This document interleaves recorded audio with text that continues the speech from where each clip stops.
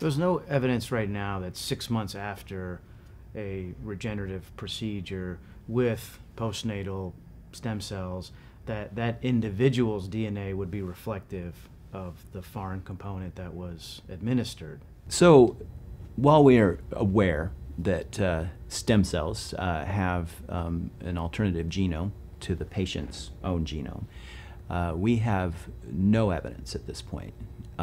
In fact, we have evidence to the contrary. No evidence that there is any engraftment of that foreign genome into the patient.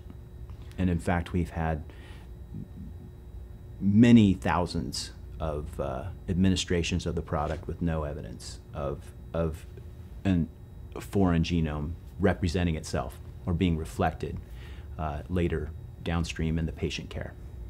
Does that then portray a situation where someone receives a procedure with postnatal stem cells, and then it's really more of their own body harnessing its own regenerative capability as a reaction to those stem cells being applied? That would be my hypothesis at this point, based on all the data that we have.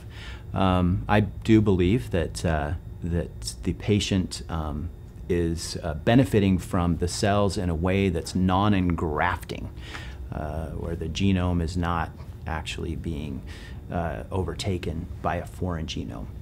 In fact, we believe that the cells are secreting growth factors and various molecules that will help draw that patient's own machinery, regenerative machinery, to the wound or to the area that needs regeneration.